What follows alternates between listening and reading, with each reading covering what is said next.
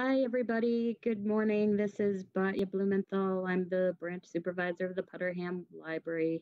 Um, we're going to admit everybody as we are admitting everybody. Hi, everybody. This is Batya Blumenthal, branch supervisor of the Putterham Library. Happy to bring forth another session of gentle chair yoga with Keith Beasley.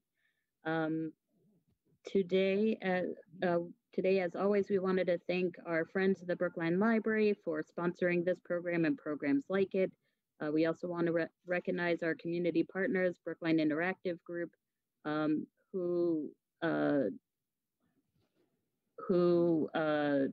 stream this program to their YouTube page, their Facebook page, as well as to RCN and Xfinity Local Channel 3. As always, participation in this online yoga program could result in injury. Not all exercises presented here are suitable for everyone. These exercises are not intended to substitute for proper medical care or advice. Always consult your physician before beginning any exercise program. The creators, teachers, and producers assume no responsibility for injuries from participation in this program. And without further ado, here's Keith. Hi, good morning. Let's start in mountain pose. So remember, you have your choice here. You can be seated like I am right now, or if your balance is good and you'd like to stand, you can also stand like I am right now. Notice that the general shape of the pose is similar, or at least the alignment of the pose is similar. There's a straightness, an extension of the spine up, whether I'm standing like that or I'm seated. So you get a choice here. It's always nice to have choices. And we want to have the feet so they feel like they're supporting us. So for me, it tends to be about hip width, maybe slightly wider. Everybody's different, so experiment. Find out what feels the best for you. And if you're seated, try sliding towards the front of the chair and see how that feels. I'm going to turn sideways so you can see. And notice that my sitting bones, which are right underneath here, I can actually feel them as I rock back and forth like this. If you're standing, feel the bottoms of your feet. Feel the soles of the feet connecting with the earth. And actually, you'll feel that if you are seated as well. So if you're seated, you have the sitting bones and the feet. If you're standing, you just have the feet. And then we're extending up as we inhale. So we're using the breath as like our friend. The breath is going to help us in our practice. And really, yoga is about, in many ways, it's so much about the breath. And all the other stuff that we do supports the way to improve our breath. So the opening of the heart and the chest and the expansion of the belly and the ribs, when we open these areas, our lungs are able to fill more easily. And the action of the breath is what influences our nervous system. So when we have a nice, easy, but comfortable breath and fulfilling breath, so we're getting enough, we're feeling like we're getting good air, it makes us calmer. It lets us calm down. So let's practice that. So we're going to extend the spine up, gently press the feet down into the floor. So we feel supported, and then extending up through the spine, the back of the neck lengthens. So think about this part of the neck lengthening so that don't let the chin lift up. You'll notice when I lift the chin, I get a bend here. I don't want to be like this either. I want to be in between so that my face is really straight ahead. My face is perpendicular to the floor, ideally. And then we'll take a few breaths like this. So we'll inhale and we extend the spine, lengthen the spine, perhaps by lifting the front ribs here. So if you think about it, your front ribs, if you palpate down the ribs, you'll find where they end. They're going to lift up there. You could even take your fingertips and gently lift the front of your ribs up. So this is more of a, I'm not actually physically forcing anything, but I'm just sort of nudging them up with my fingertips to get that feeling of lifting and extension. And it's a small movement, perhaps just a half an inch. So it might not be something that you see, but we begin to feel the lifting. We call these micro movements, micro adjustments. And then as I exhale, I'm going to be softening the sides of the neck, the back of the neck, the shoulders, almost like there's a warm wash coming down and relaxing, even coming down the arms and the hands and the fingers. I'm going to go back and forth like that. Inhaling, rising up, exhaling, floating down. Even the ribs are floating down as you exhale. The spine is still long as I exhale. And notice I'm not suggesting when you breathe. So please follow these instructions and breathe at your own pace. So our timing may not always be exact. You'll have to adjust your, take the words that I use and overlap them with the, whatever it is you're doing. So if we're inhaling and extending the spine, you could repeat those words to yourself as you inhale. Inhale, extend the spine. Let this feel the spine rising up, and then exhaling, feel a softening. The spine is still long, and so the center part is still rising up, even as the rest of the body kind of hangs down. You could let the arms drape down if you wanted as well. So you might notice a little dinging. I'm gonna use my phone just to remind me to try to keep us on time. So hopefully it's on pretty soft. So you may or may not be able to hear it.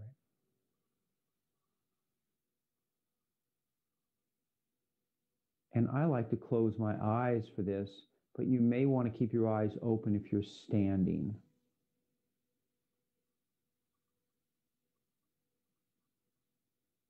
And we'll bring our palms together right in front of the heart. And we're going to add our sun breath.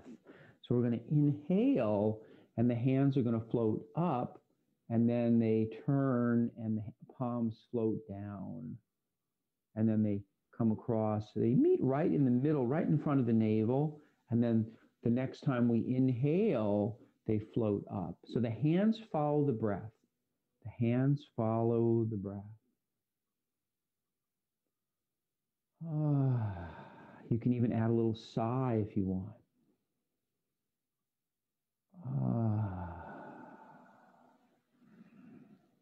So sighing is a natural way that we release tension. And so you could also do this standing if you preferred. Suggestion is that once you settle into one or the other, either standing or seated, unless you have a reason to move, a good reason, stay with that for this practice. You can always change it the next time. So there's that nice lifting up feeling. The arms are giving us that extra lift of the heart and the chest, that opening. And then we'll bring the palms back together. We're going to go the other way now. We'll exhale, release the hands down. They're kind of like floating down, like as if there was water there. And then we'll turn the palms up and let them come all the way up. And then floating all the way down. The palms are touching. The fingers are touching. The fingertips are touching as they come down. You can add the sigh again if you want.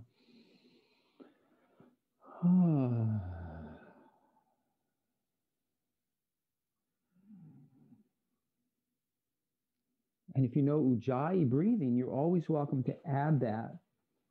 We won't teach that today, but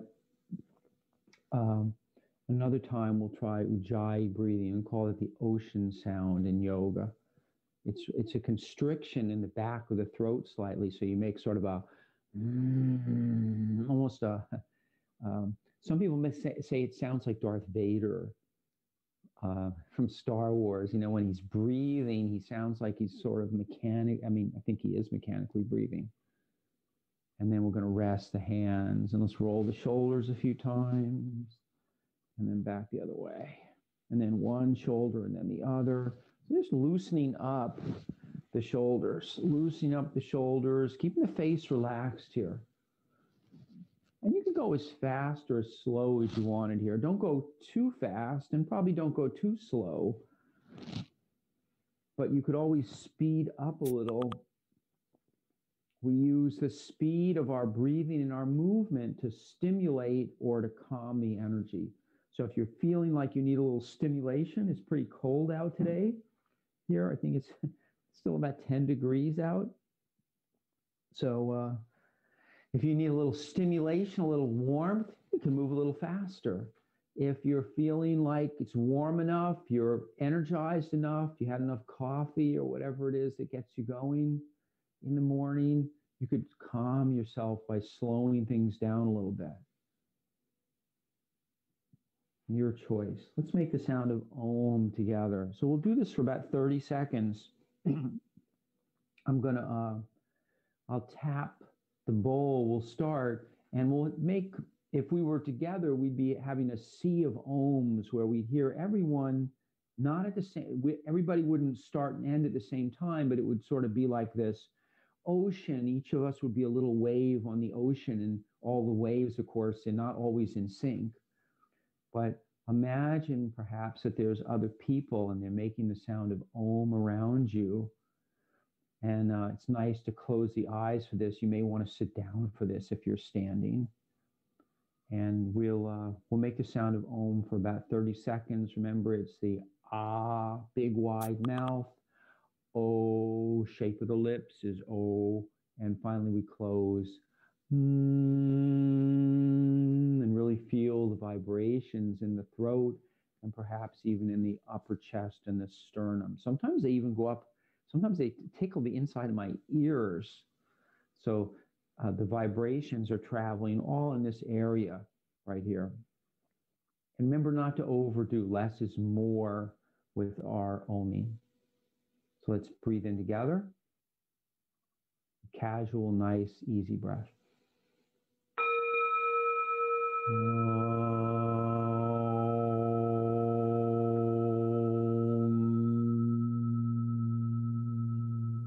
Relaxing the shoulders down and continue on your own.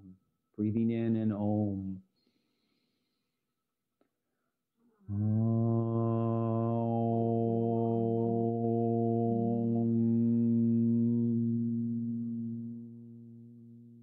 Sitting up nice and tall.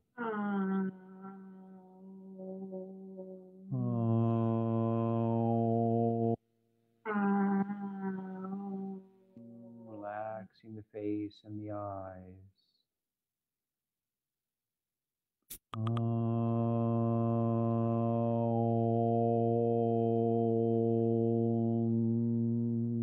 Softening the jaw and the tongue and the throat. Last one.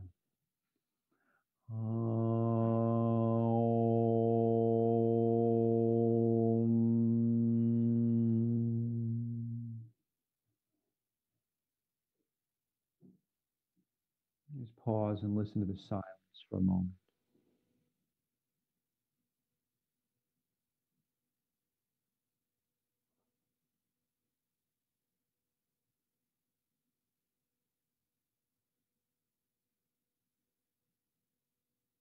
Whenever you're ready, you can open your eyes.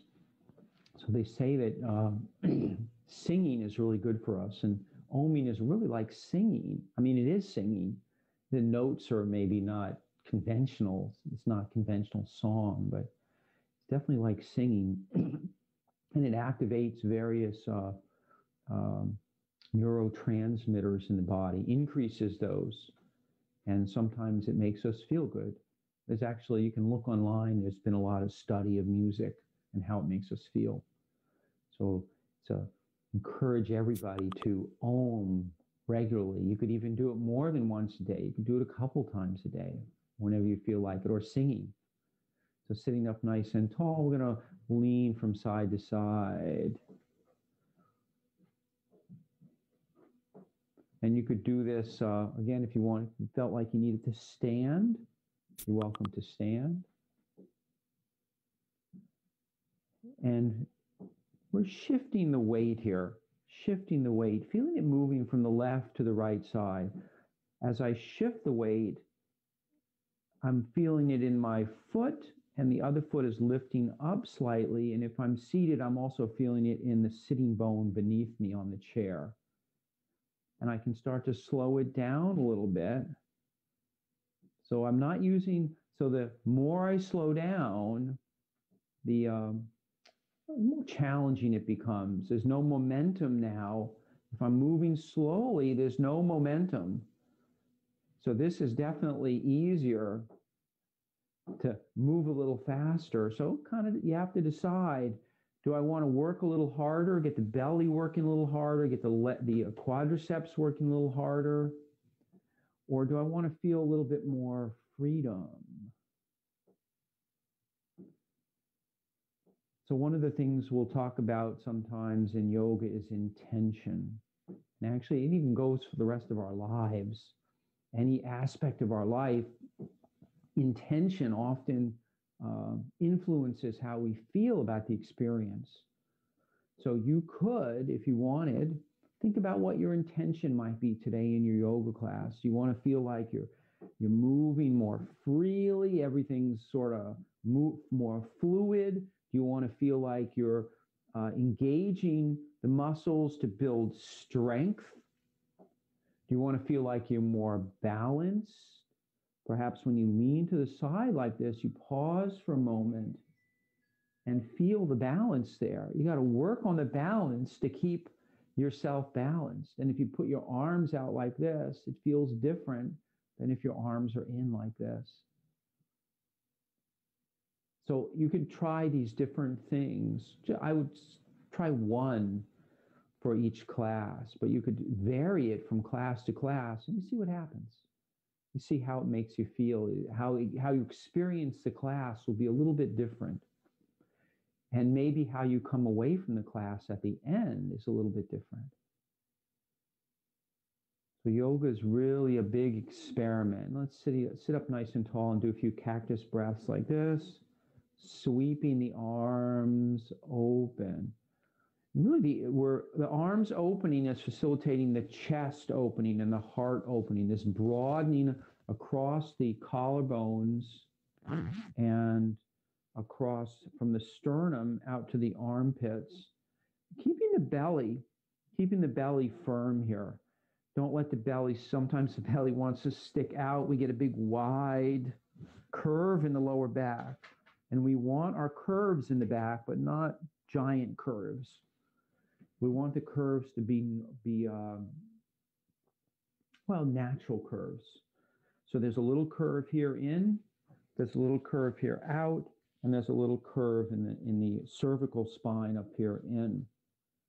So we don't want to be like this. We don't want to be like this with too much curve, and we don't want to be the thoracic spine sticking way out like this, or we'd like it to be natural.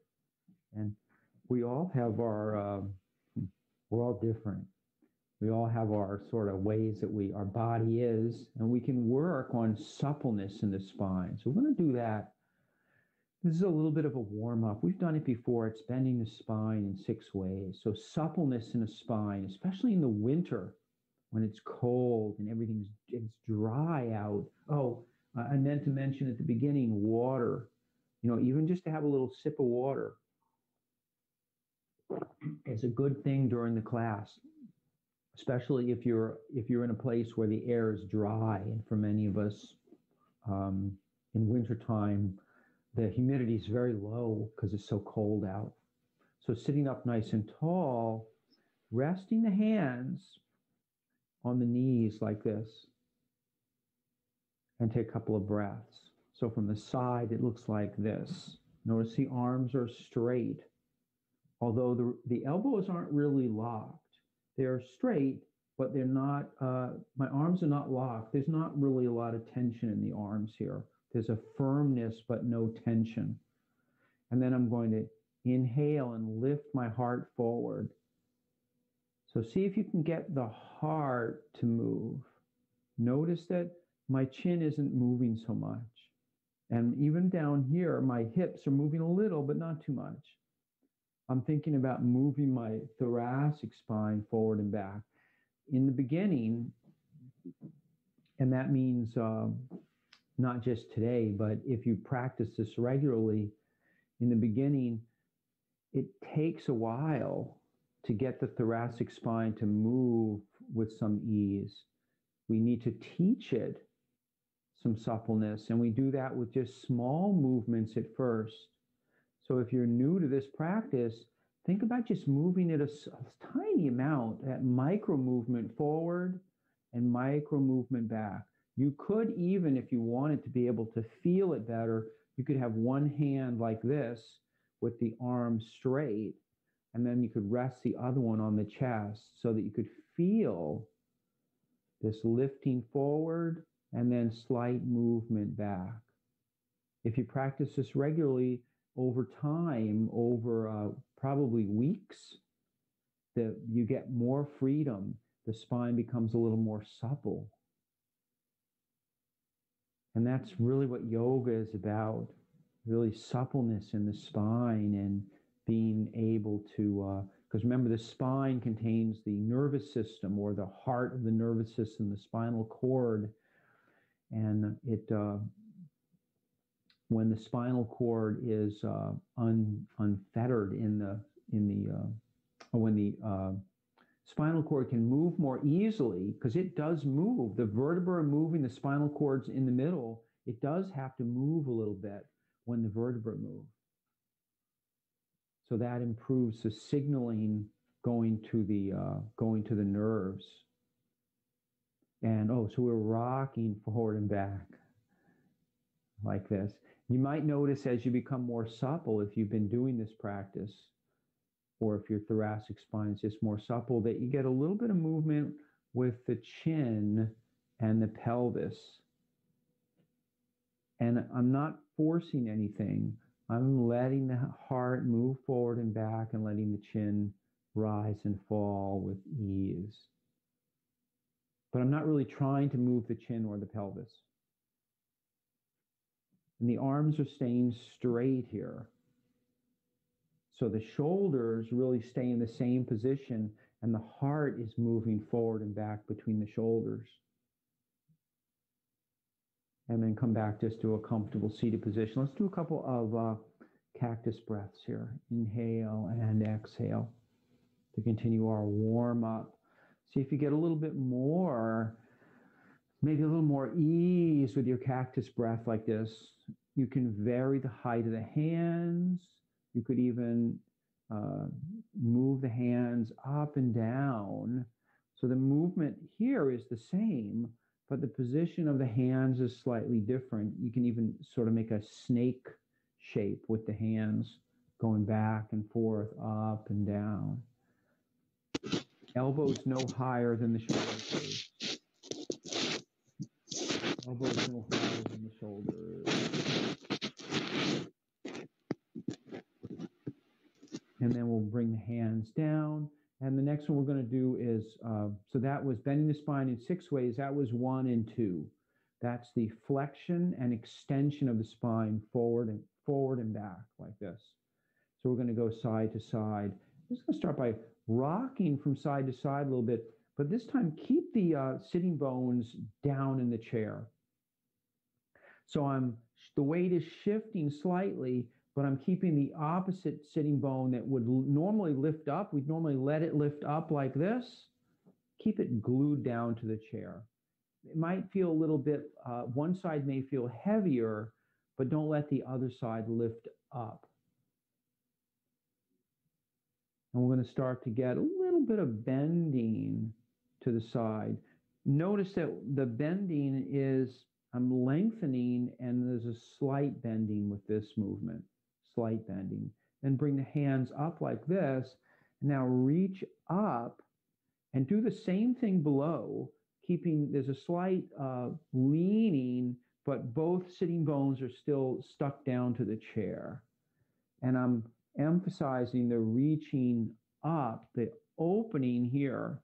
So this, when I do this, this whole area broadens, lengthens these ribs, the armpit broadens. And I'm not holding it, I was just, so keep moving like this.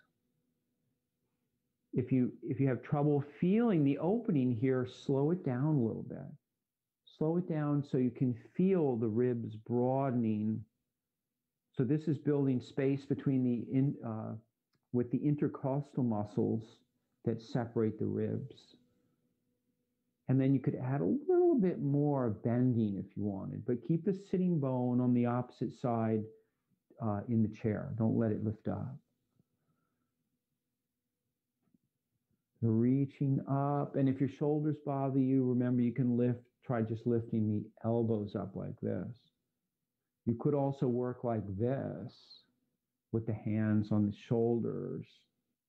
So it's important not to create tension by overreaching with the arms.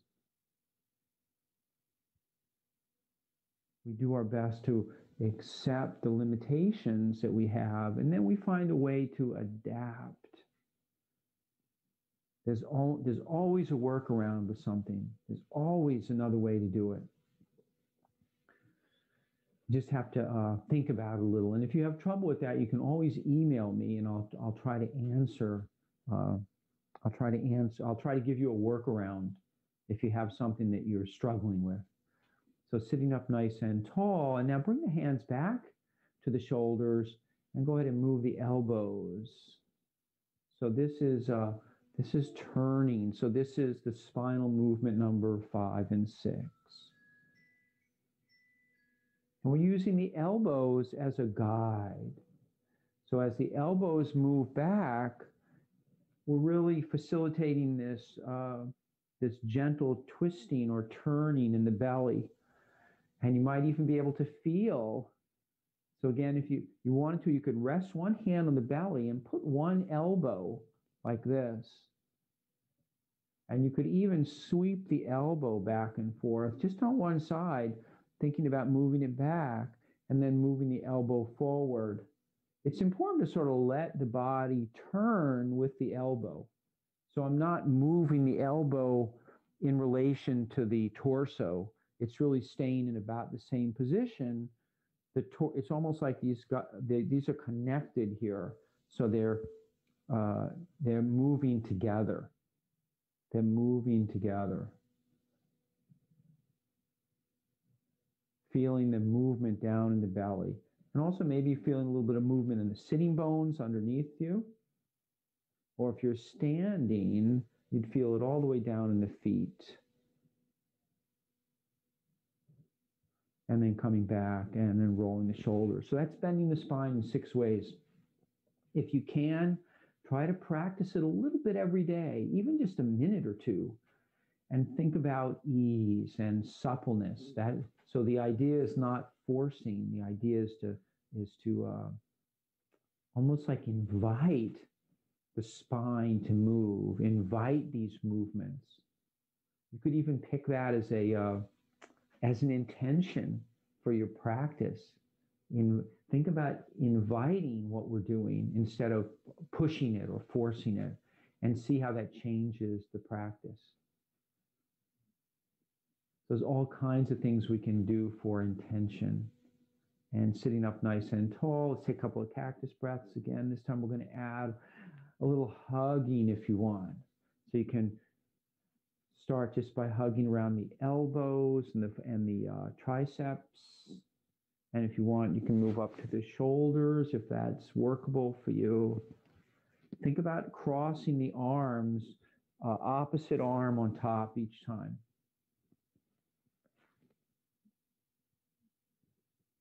And you may be able to touch the fingers on the shoulder blades behind you. And it doesn't really matter whether you can.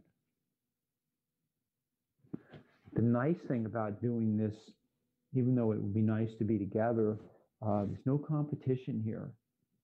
There's nobody else to look at. It's a competition with ourselves, I guess. So perhaps think about it that way. And one more time. And then bring the hands down and let's roll the shoulders. We'll do a little more release in the shoulders with our swimming.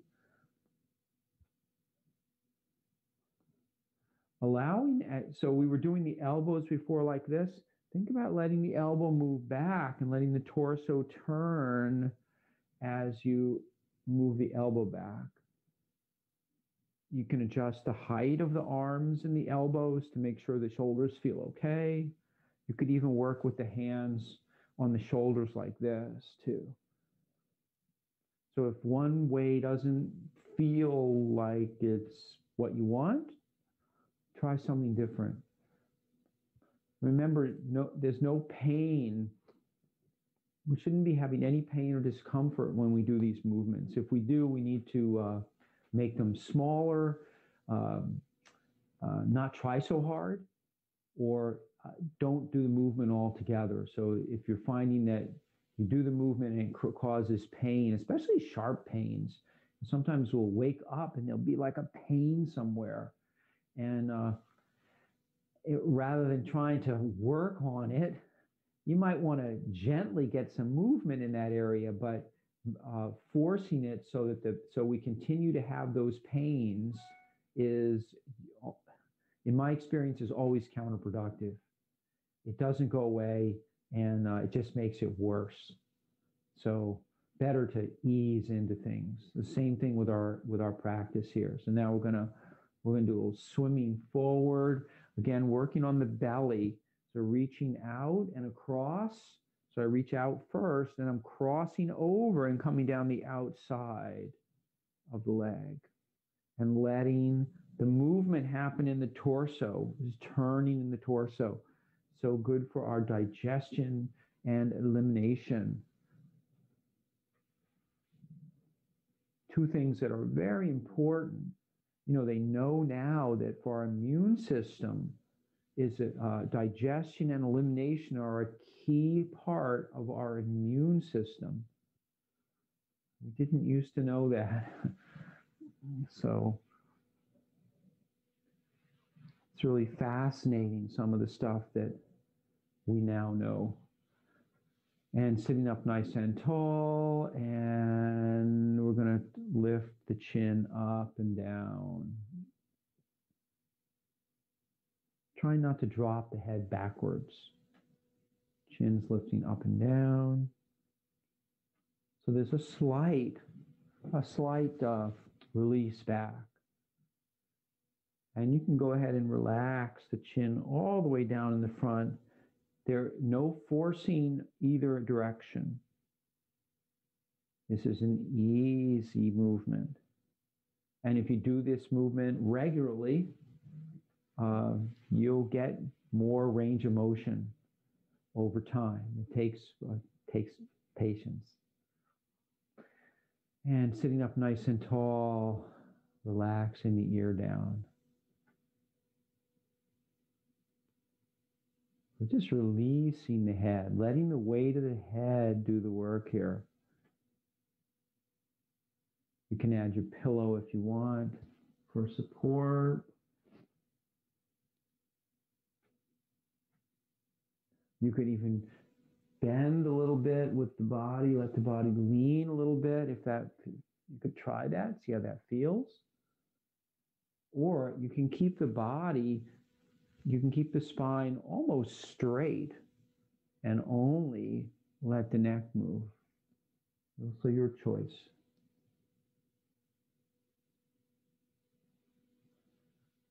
No pain or discomfort in these movements, especially the neck. People have a lot of trouble with their necks.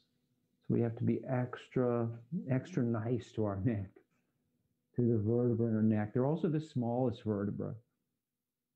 And then we're going to gently turn. Actually, let's try it like this today. We're going to sweep the arm. Let's start with the hands in front like this. I'm going to sweep the arm like this, and then sweep the other arm like this. So the movement of the head is following the hand. We're letting the hand kind of lead us, almost like this idea. We're opening.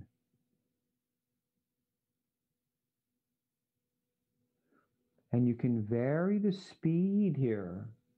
You could make it a little slower. Can be more, potentially more meditative that way. And if you go a little faster, it becomes a little more athletic, a little more like a dance. So, or you could pick something in between. So see what you're feeling like dancing, or are you looking for a little more meditative, a little more mental focus just on feeling the movement.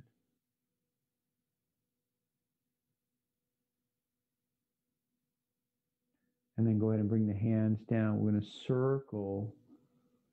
Actually, let's circle with one hand. Just take one hand and go ahead and circle. Again, I'm following my hand with my gaze. Or you could also close the eyes and then find that mental connection between the hand and the face and the eyes, and follow the hand with the eyes closed. So using our proprioception to keep them in sync. And then we're going to switch hands. We're going to go the opposite way.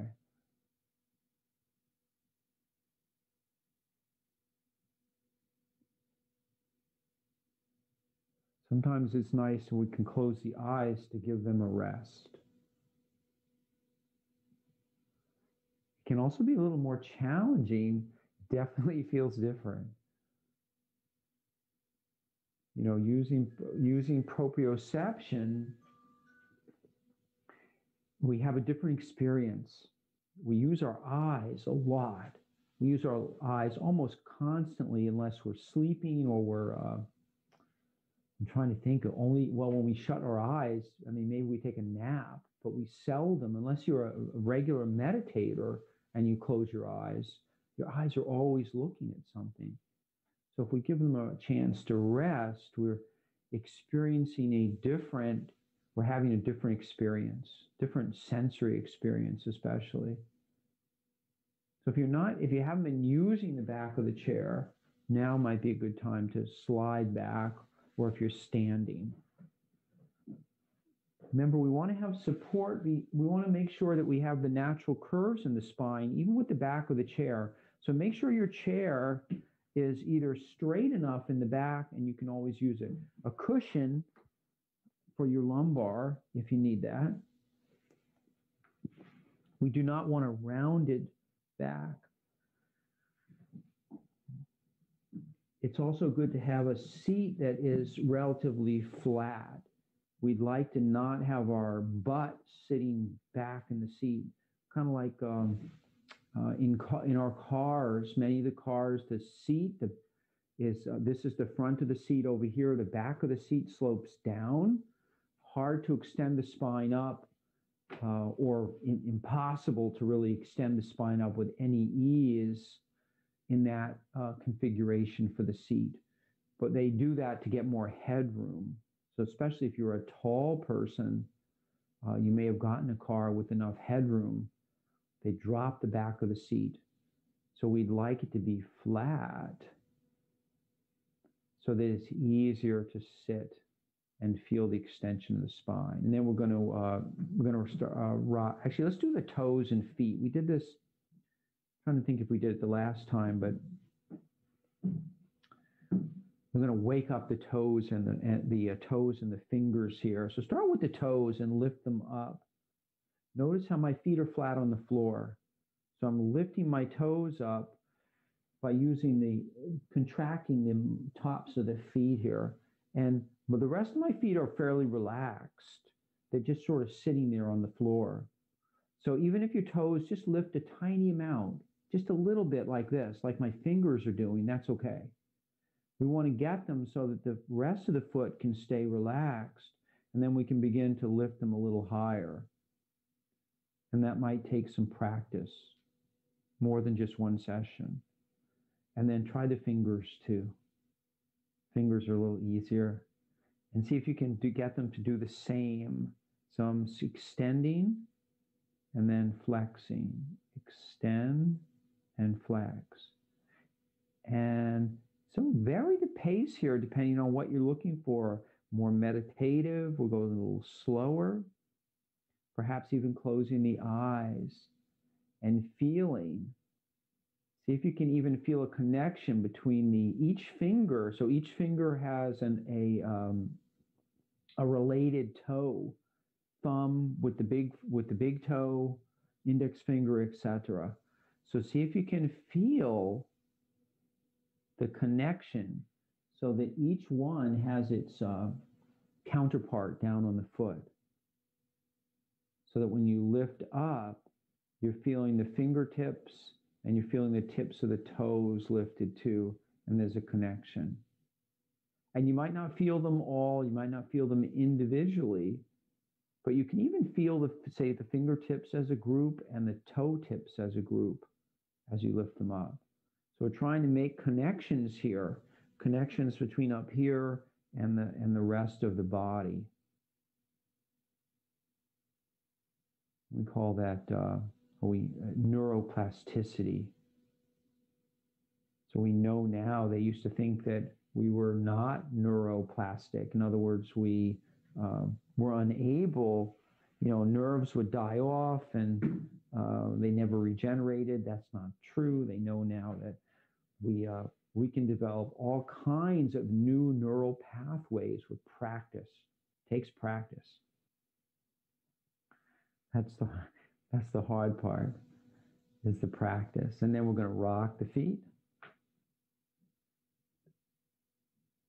So as I rock my feet, I'm feeling the bottoms of the feet, feeling the underside. So I'm going from the balls of the feet all the way to the heels. Balls of the feet to the heels. Keep the feet pointed straight ahead, or keep the number 11. So if you looked at the feet, they would form the number 11, a 1 and a 1. And then we can add the wrists as well. So we were doing the fingers and toes before, now we're doing the wrists and the ankles. So see if you can feel a connection between the wrist, and bring that connection down here with the ankle. So start by you can even look at them first, and then try closing the eyes and see if you can feel them moving at the same time. Try to get them to move at the same time.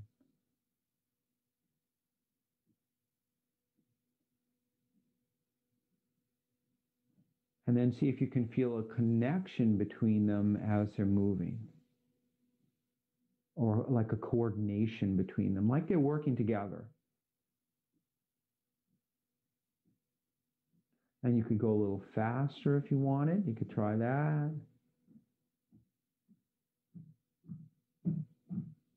And you could go a little slower and see how it's different, how it feels different.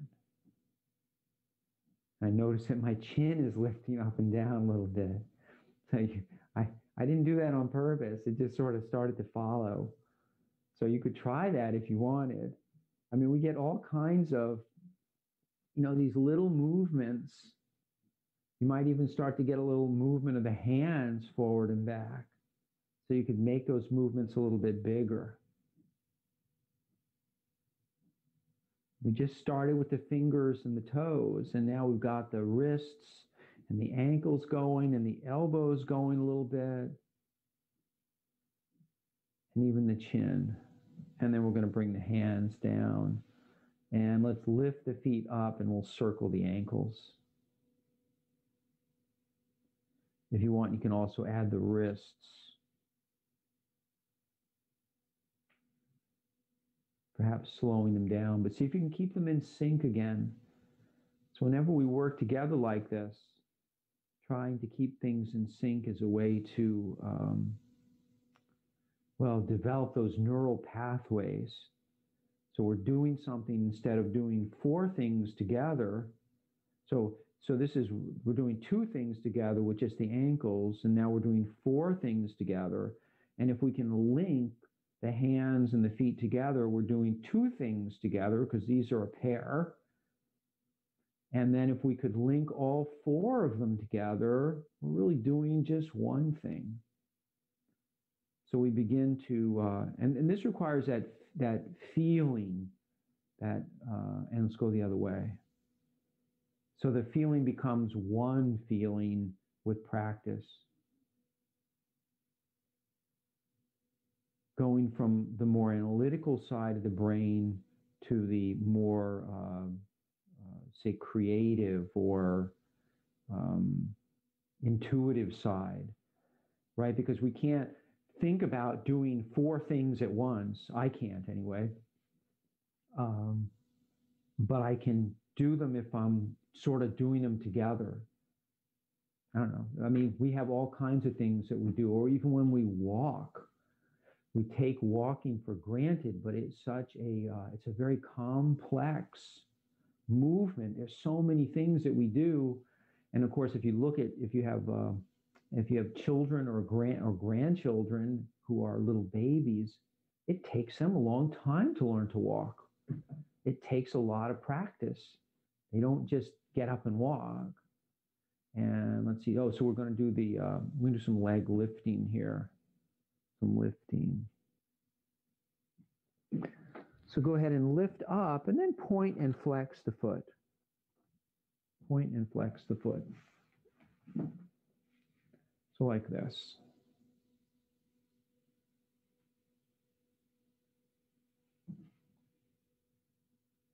And we're going to change feet.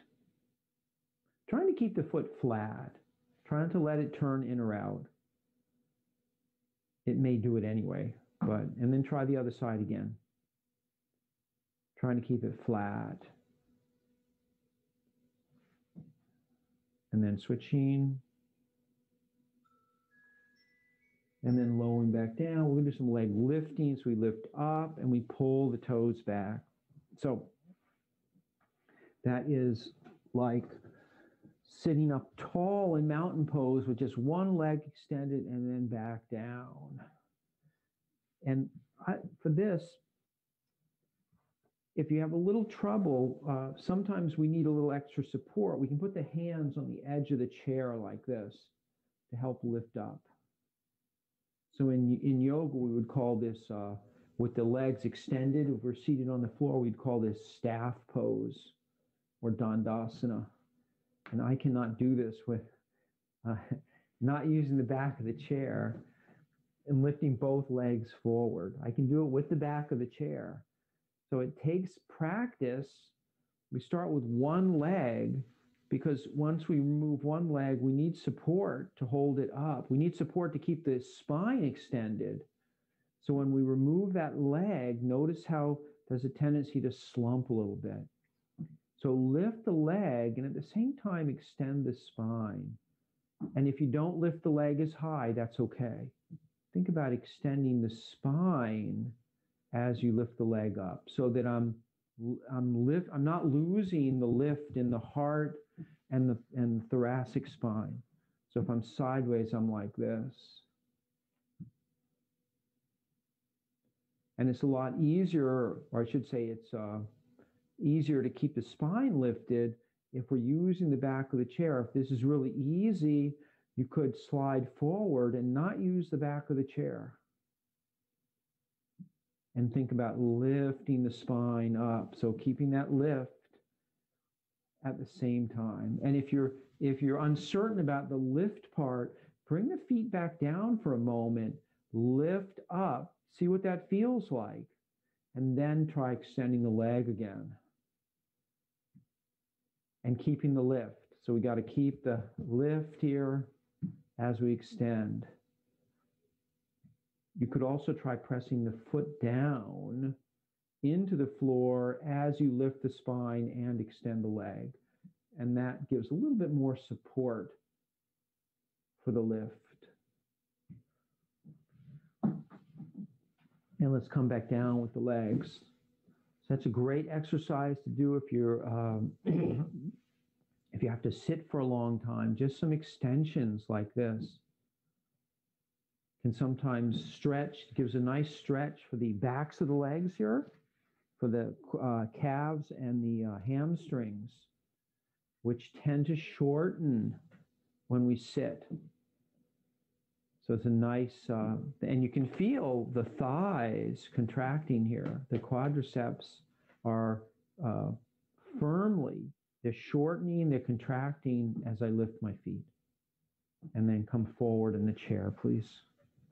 And we'll circle around. Nice wide stance here. Feeling the movement underneath you, the weight shifting underneath you. So bring your attention down to the sitting bones and the feet and follow the weight moving. It kind of moves when you lean over the foot, it moves more into the foot. And then as you lean back, it goes to one sitting bone, then to the other. So it's going in like a circle underneath you. You'll feel the other areas as well, but you'll feel the weight more in one area.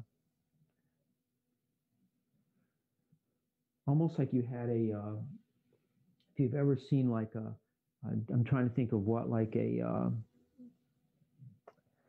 you put like a lid on the floor, if you, sometimes a lid will fall on the floor and it kind of doesn't spin around, but it kind of goes like this until it finally slows down, then stops on the floor. And let's go the other way. So it's kind of like that. So there's this movement around and just one, or this emphasis is on one part, even though the other parts are also touching. And then sitting up nice and tall. And let's stand up. So we're going to stand up in mountain pose. I'm going to do a few, we'll call them semi-chair poses. Because I don't like to overdo, chair pose is almost as if you're sitting down in a chair like this. But I don't like to overdo it because for a lot of people, it's hard on their knees. But the way we're going to do it, you shouldn't have any pain in the knees or discomfort in the knees. If you do, you're going down too far and you need to make the movement smaller. So standing first in mountain pose or seated in mountain pose. And extending the spine up. So we're lifting, rolling the shoulders back, keeping the belly, keeping some engagement here in the abdomen and a firmness in the buttocks. Firmness in the buttocks. So it's almost like the buttocks are moving together a little bit. And there's a firmness here as I extend the spine up. So this is my mountain pose. And then I'm going to soften my knees slightly, making sure that they're going straight ahead. Softening the knees so that if you were to look down at your knees, they would be starting to move towards your toes. They're not going out to the side and they're not going in. Remember, the knee's a hinge joint. It really only goes forward and back. So we never want to go, the knees don't want to go past the toes. So once you've covered the end of your toes, that's as far as we're going to go. We're going to come back up. You could also use a block here or a rolled up towel and give it a gentle squeeze, just a firmness in the inner thighs here. And that also helps to support the pelvic area and the lower back. So there's a firmness between the legs, firmness here, extension of the spine up. You could even put your hands out like this if you wanted. So we're going to go back and forth like that. And you might need to adjust how far apart the feet are for the block. You could also turn, if you have a block, you could turn the block too. This is too wide for me, but some people may have wider hips. And if you're seated, if you're standing, take a rest for a moment and then try a few more of our semi-chair poses. If you're seated, go ahead and slide forward in the chair. Slide forward in the chair and then walk the feet slightly back and come forward so the weight becomes forward over the feet more, and then press the feet down and then sit back up. So I come forward, press the feet, and come back up. So I'm leaning. And again, you could use a block here too. You could use a block. Sometimes there's a tendency for the knees to splay out. Adjusting the feet too, so we start to bring the weight over the feet. And then we're going to gently turn from side to side.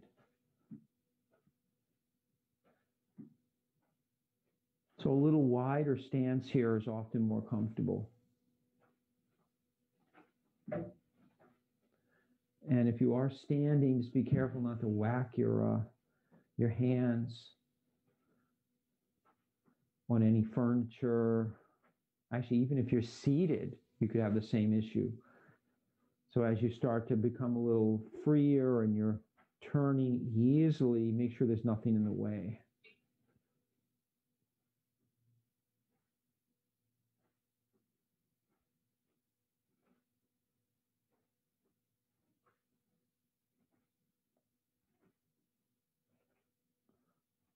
And then sitting up, standing up nice and tall. And we're going to do just a little balance before we sit down and do Shavasana. So coming back to mountain pose, I'm going to go ahead and lift up. So this is our crane pose. We're going to start to lift up our foot, so it's just a little off the floor. And if you need a chair, if balance is an issue at all, please have a chair handy. Turn sideways so you can see this. You can also do this seated, this lifting up, keeping the spine extended. So there's a grounding in the foot and then an extension up as I balance on one foot. If balancing is problematic, try resting the ball of the foot or the toes like this on the floor, and that'll give a little more stability. Or you can add the fingers on the back of the chair. And then go ahead and come back down. We'll do the other side.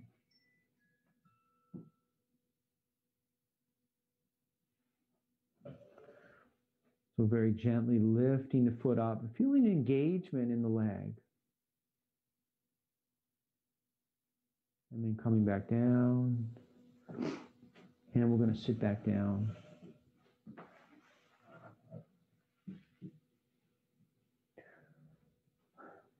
So to do our Shavasana, we'll get as comfortable as we can in our chair, relaxing the shoulders.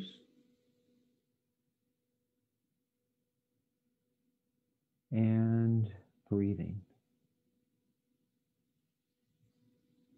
And we'll continue on for a few minutes, and feel free to continue on past that after we complete the class. Or if you're watching on cable, we may lose you at 11:30. But feel free to settle into Shavasana and breathe. And then just stay with it for another 5 or 10 minutes. Using each breath as a chance to relax and release, especially the exhalation. In the inhalation, we can add a little bit of lifting of the heart, just a tiny bit. Really focusing on the exhalation here. Feeling ourselves grounded, feeling our sitting bones grounded, feeling our feet grounded, and just breathing naturally. So a nice natural breath in and out.